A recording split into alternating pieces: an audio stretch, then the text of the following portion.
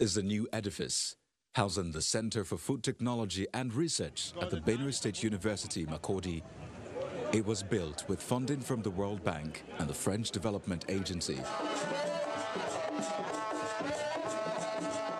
The Benue State Governor is represented by his deputy, Mr. Benson Abonu, for the commissioning of the center, which is expected to improve food sufficiency.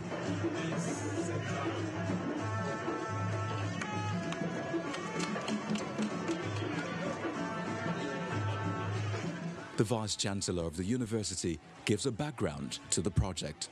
Way back in 2014, the university bidded and won for the establishment of CEFTA, an African Center of Excellence. Then the university was one out of 10 site centers in Nigeria and 18 in West Africa and Central African sub-region. Benue State University won this World Bank grant after a stiff competition involving more than 100 universities in this sub-region. Satisfied with what has been achieved so far, the World Bank is pledging more support. The World Bank has scaled up extensively the ACE project with the recently approved first Africa Centers of Excellence for Development Impact for $145 million, covering Senegal, Burkina Faso, Ghana, Guinea, and Djibouti. The state government also promises to support the center.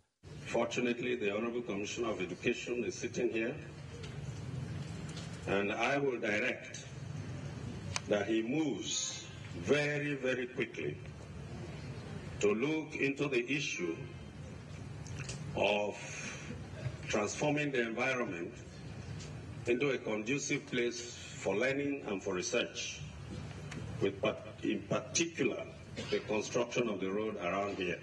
The structure hosts 2 laboratories, conference hall, lecture halls and hostels, and for the World Bank and her partners, this is one success story of intervention in Nigeria that must be sustained.